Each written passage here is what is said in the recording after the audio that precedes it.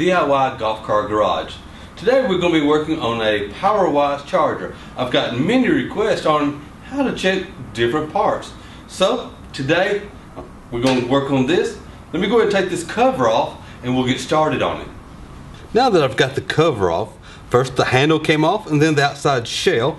The first thing we want to check on this car, well, on this charger, if it's not working, is to verify that we have 110 volts coming in from the wall socket.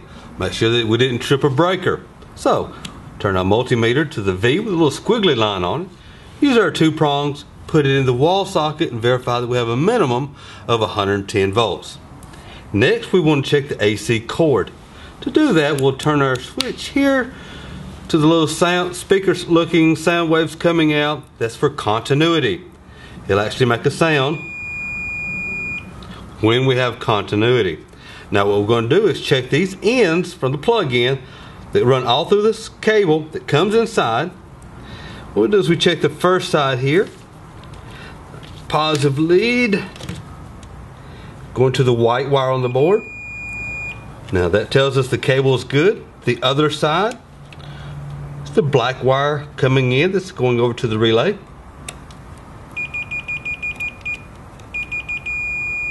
Good. Now just for safety's sake, let's check our ground. It's the green wire that comes in. Fantastic. Our AC circuit coming into this charger is good. Now let's check the DC side.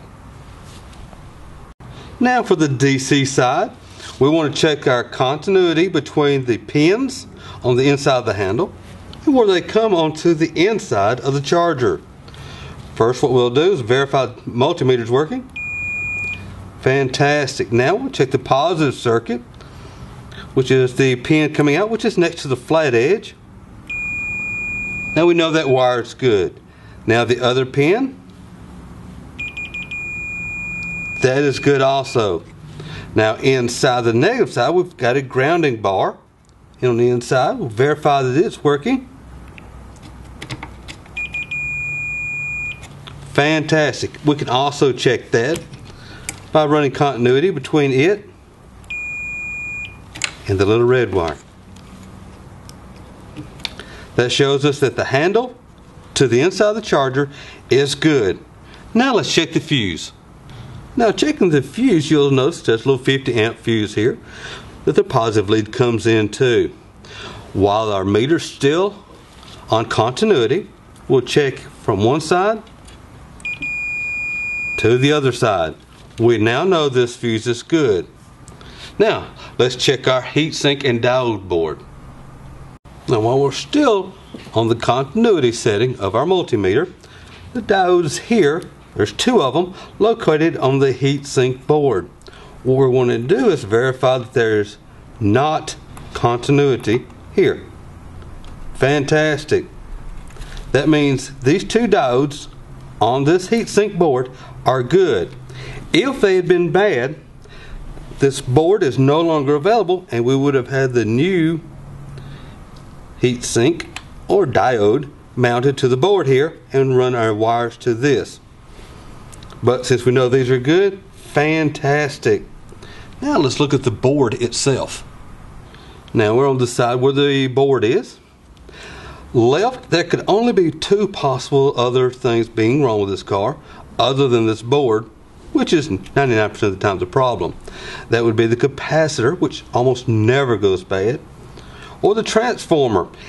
Unless it's dropped from a great height and hit the floor hard, it's probably okay. But if you wanted to check your transformer while your multimeter is still on continuity, check for the windings, which is the cables on the inside to the grounding of the casing.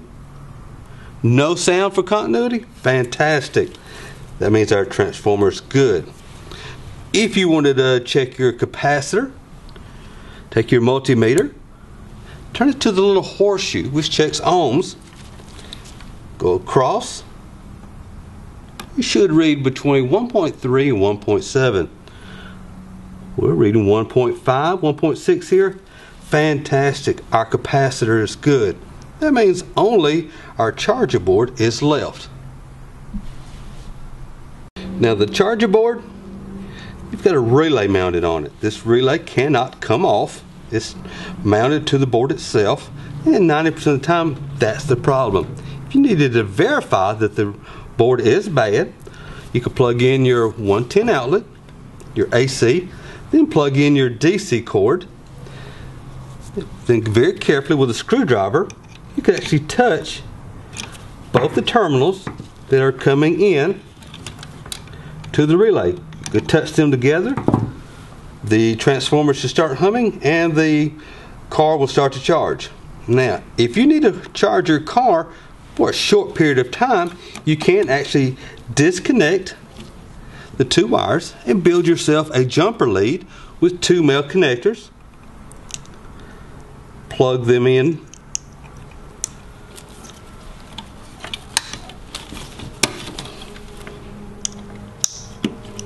like this and charge your car. You can do it for once or twice, but don't do it too often because you will completely burn up the board. So